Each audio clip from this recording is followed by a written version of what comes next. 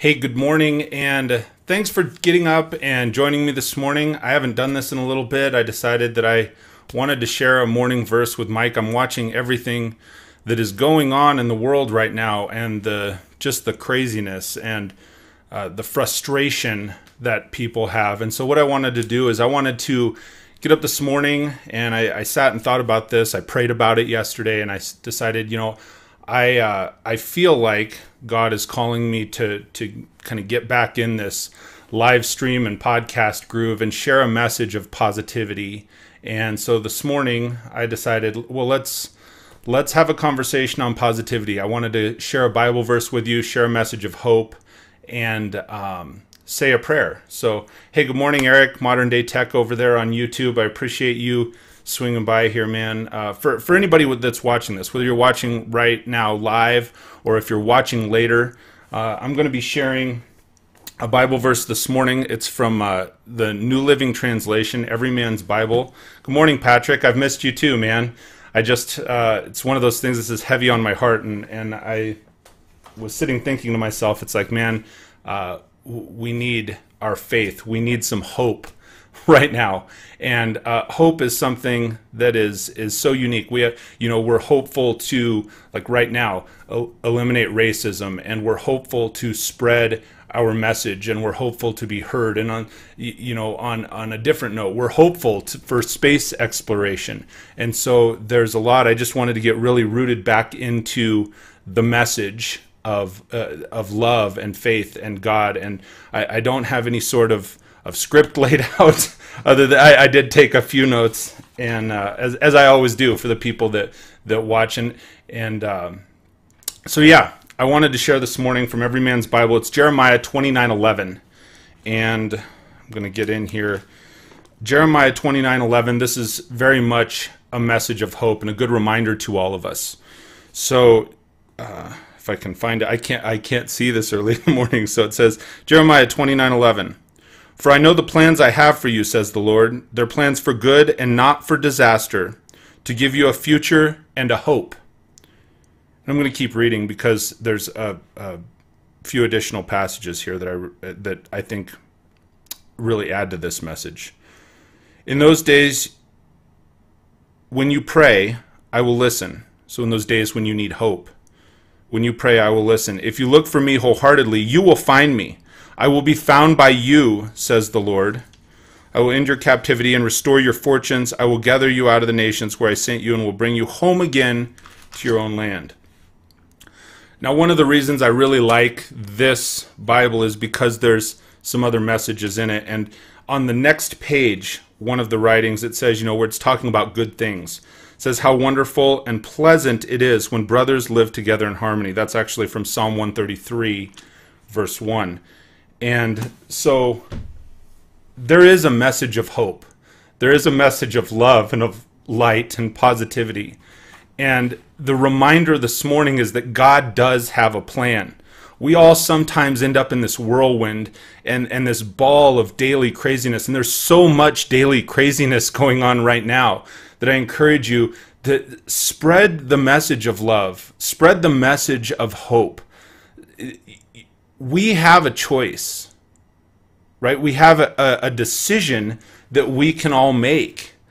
And whatever it is, I've said this in so many different videos, whatever it is that we put in, we help to put out. So I encourage you, pay attention to what you're putting in right now. There's so much judgment going on. It's a difficult thing. The judgment that's going on right now is, for example, people that are protesting and rioting. We have people that are others that are judging them and saying, I can't believe they're protesting and rioting. Well, from that perspective, they're saying, I can't believe you're not. Instead of passing the judgment on others, share the message of hope. This is terrible to say it this way, but worry about yourself, right? Focus on what it is that you're spreading, your message, your truth, your light. And just remember our points of growth as individuals, as society, that they all will come through perseverance. So when we put behind a positive message and we keep going and we push that, we're all going to have to work through these daily trials. the key is that we're all going to have to work through the daily trials together. You know, there are points where people are working so much as individuals. And I'm sorry, I keep losing eye contact. I'm thinking, because it's like, for goodness sake, hey, good morning, Becca. And good morning, Erica. Oh, I guess Patrick's tagging Erica. I hope Erica's watching at this point. See, it's been a minute since I've done this. So here's the thing. We have to practice fortitude. We have to stay steadfast in our faith. We have to practice positivity. We have to practice sharing hope. It's hard sometimes to share our hope. It's hard sometimes to share our truth. And when we do share that hope, when we do share that truth, it comes back tenfold. Good morning, Anthony. It's nice to see you this morning, man. Now, understand, I know that things can look bleak right now. They can. And especially depending on what it is that you are focused on, is that it's going to be that level that you make the decision of how good or bad it is. Because as I said at the beginning, as difficult of times as there may be, as frustrating things as there are out there in the world, at the same time, is a lot to be hopeful for. And just remember to consistently keep the hope, keep the faith. You be the point of light. You know, that's why I wanted to share this going into a Monday morning, a new week, a new month, a new day, a new era, right? Just keep the faith.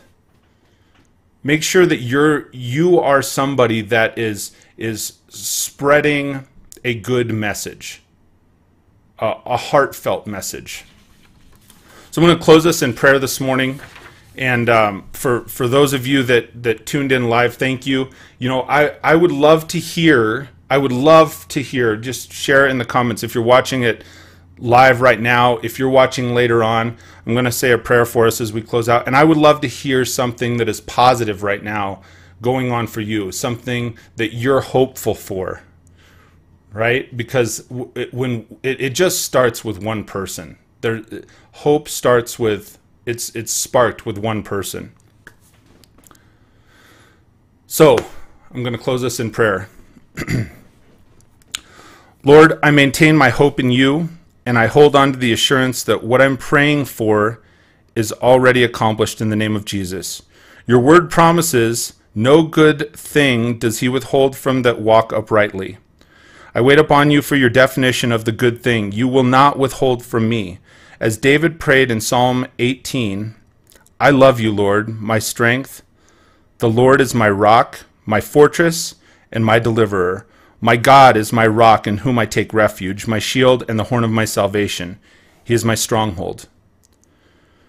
So make sure this morning, make sure this week, make sure this year that's been such a difficult this year, please, Lord, guide us through this.